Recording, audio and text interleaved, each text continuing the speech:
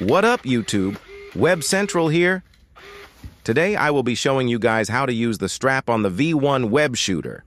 Many people have sent me a message confused on how they work, so today I will be demonstrating.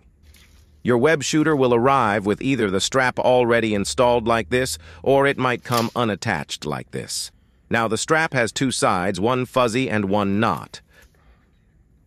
To put on the strap, make sure you enter it through the holes with the fuzzy side facing outwards like this. Now you can enter your hand between the Webshooter and the strap and attach the ends on the strap on the fuzzy part like so. Just like that.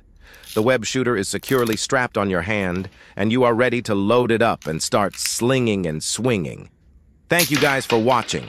If you have any more questions, please leave them in the comments. Remember to subscribe and leave a like. Thank you again for being part of this amazing community.